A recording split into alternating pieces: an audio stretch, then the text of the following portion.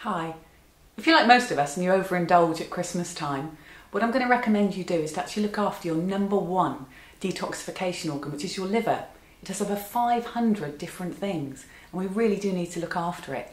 Obviously, eating and drinking too much is going to put a burden on it, so what we need to do is try and give it a little bit of a boosting hand. What I'm going to recommend you do is take some supplements. Milk thistle is absolutely fantastic, as is dandelion root and turmeric. I always have turmeric every day anyway because I put it in my fermented vegetables and it tastes gorgeous, it's really nice.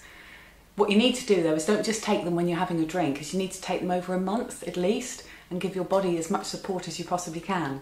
The other thing to bear in mind is if you're having any wine is to look for one that has no added sulfates to it. This particular brand is quite a good one, but it's definitely well worth taking that extra bit of trouble looking at the label and trying to get one that doesn't have any added sulfates to it. So that's my health tip this week, is to look after your liver and start now and give it some help over the Christmas festivities.